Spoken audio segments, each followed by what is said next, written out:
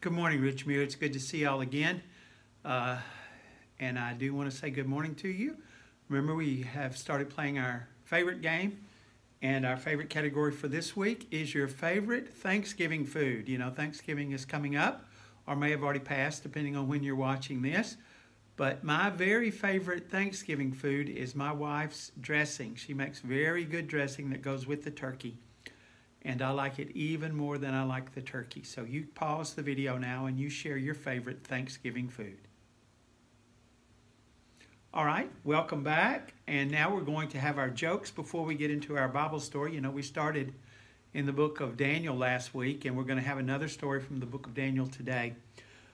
But, okay, there was an older lady, a spinster we'd call her, who never got married, and she passed away. And as they were getting ready for the funeral, they saw her instructions, and she said, "No men shall serve as pallbearers." And it further said that the men wouldn't take me out when I was alive. I don't want them taking me out when I'm dead. All right, the next one is a young man was trying to get a job as a policeman. And one of the questions in the interview was, would you be willing to arrest your mother? And if you would, what would you do when you went to arrest her? And he said, I'd call for backup. Okay, and the last one is three boys that were kind of bragging about their dads. And the first one said, "Hey, my dad scribbles a few words on a piece of paper and he calls it a poem, and someone pays him $50. And the next one said, "Oh, well, my dad scribbles some words on a piece of paper, and he says it's a song and people pay him $100. And the other boy says, "Oh, I got you both beat. My dad scribbles some words on a piece of paper. He calls it a sermon, and it takes 8 men to pick up all the money." Okay, let's move on to our Bible story. And as I said before, we are in the book of Daniel, and today we're looking at the story of Shadrach, Meshach, and Abednego. Of course, last week we realized their names were Hananiah, Mishael, and Azariah, but these are the names that are used in the story, and they're their Babylonian names, so I'm going to use them in the story today. It's a true story, and this is found in Daniel chapter 3. Last week's was in Daniel chapter 1.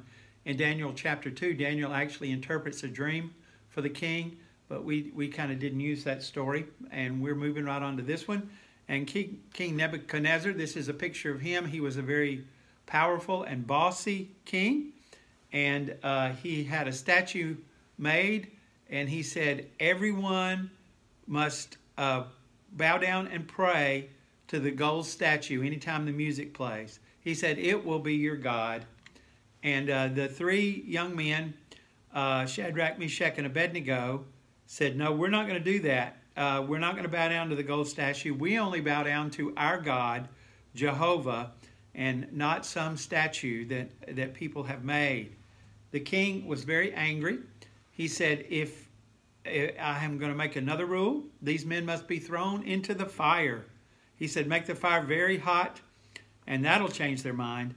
And he told them that if they didn't bow down to the God and pray, that he would throw them in the furnace.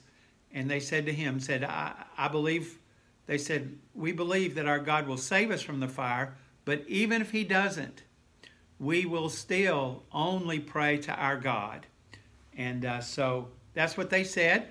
And the fire was very hot. And the three men were prayed, and they asked God to help them. And then they were thrown into the fire. But the fire didn't burn them. God was looking after them. Not even their clothes were burnt. When they came out, and we'll see that they did come out, they didn't even have a smoke smell on their clothes. And when Nebuchadnezzar looked down in there, he said there was another person in the fire with them that looked like the Son of God. Wow. That was Jesus there in the fire with Shadrach, Meshach, and Abednego. So this was a great story. And after that, Nebuchadnezzar made a new rule. He said, these men were right and I was wrong. Everybody in my kingdom now must pray to the one true God and not to the statue. So this just shows us that we need to stand up for what we believe in, that we don't need to bow down to other gods, because there are other things that are around that we can worship rather than our God.